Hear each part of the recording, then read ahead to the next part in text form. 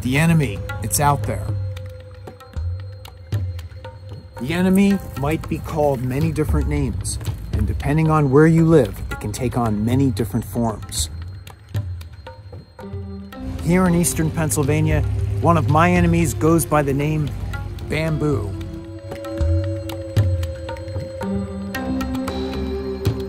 My enemy is also the spiny scourge called thistle.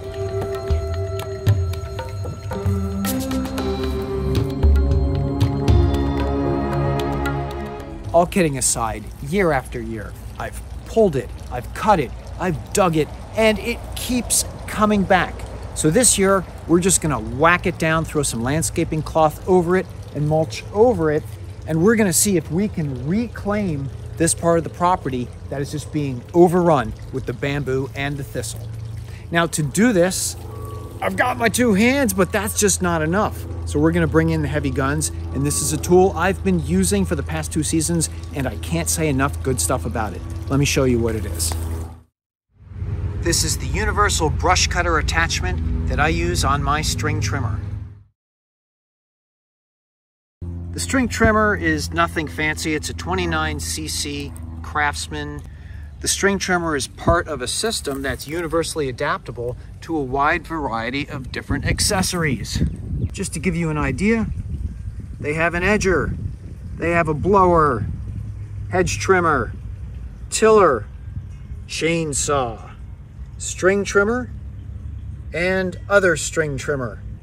Instead of cutting with a string, you have this 4-sided blade that spins at the same speed, and you're basically cutting in 3 different directions. So when I use this, I can push, I can cut from left to right, swiping this way, swiping that way, and I can push it forward. You can use this little tine that sticks out front to knock things out of the way to give you access for these blades to cut. And where string runs out, these blades just seem to keep going and going. If anything, this thing feels to have gotten sharper as I've used it. While the blade doesn't look very, very big, it really is enough to knock down a large area fairly quickly. So I'll show it to you in action. Changing attachments really couldn't be easier. You loosen the locking knob, you depress a release button, and just like that, the whole attachment comes off. Putting on a new attachment is just as easy. Put it in, making sure that the drive shaft engages and that the little release pops out.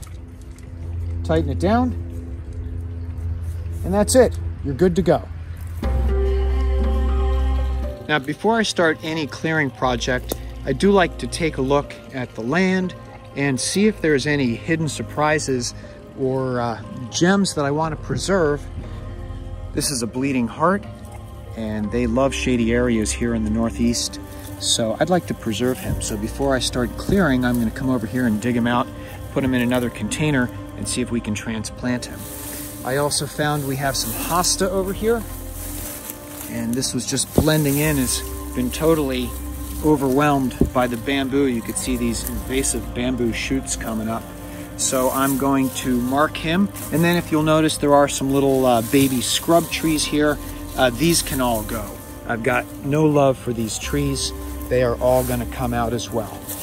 You also want to watch out things like wild rose. Definitely this is going to come out. It's no match for that brush cutter, but you do want to watch it because if you're walking through these are quite thorny. The other thing you want to scope out is just to make sure if you have brush that animals aren't living in it. There's snakes, there's little furry mammals, birds make nests. So if you want to be considerate of nature, just come out here and take a look around for your own safety too. You don't want to be bit by a snake or an angry critter. Hey, look at that.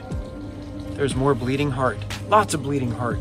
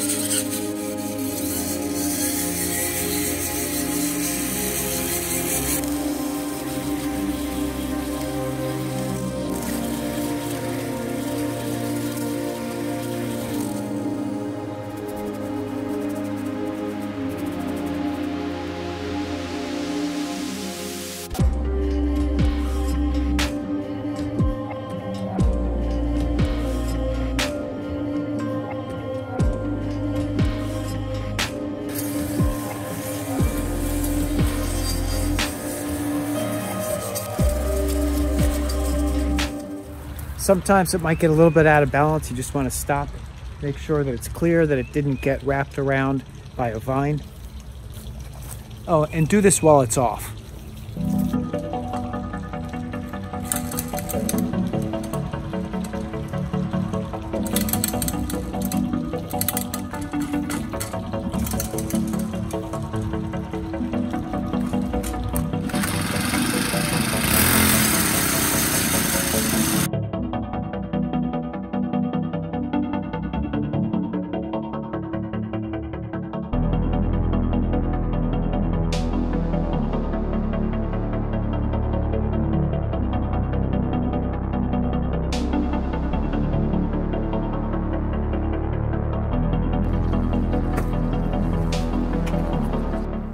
So there you have it, just a quick review of this universal attachment brush cutter. Hey, it's not fancy, but it is functional. It just gets the job done. And is it fun to use? Yeah, it kind of is. You know, it's hard work, but it is very rewarding. So when you're all done doing the brush cutting, rake out. You can go back and do a second pass with the brush cutter, or you can switch to your string trimmer. I think that once I get a nice tall glass of iced tea, I'm going to come back out here, put down some landscape cloth, and we're going to put our mulch on top of the landscape cloth, see if we can get a few seasons out of this newly cleared or almost cleared area. So for now, thank you again so much for watching. My name's Mike. The channel is Mike Fixed It. If you liked the video, give it a thumbs up. Please leave your comments and questions down below in the section. You know what to do. Thank you for watching. Be good, be well, and be safe. And I will talk to you in the very next video. Bye-bye.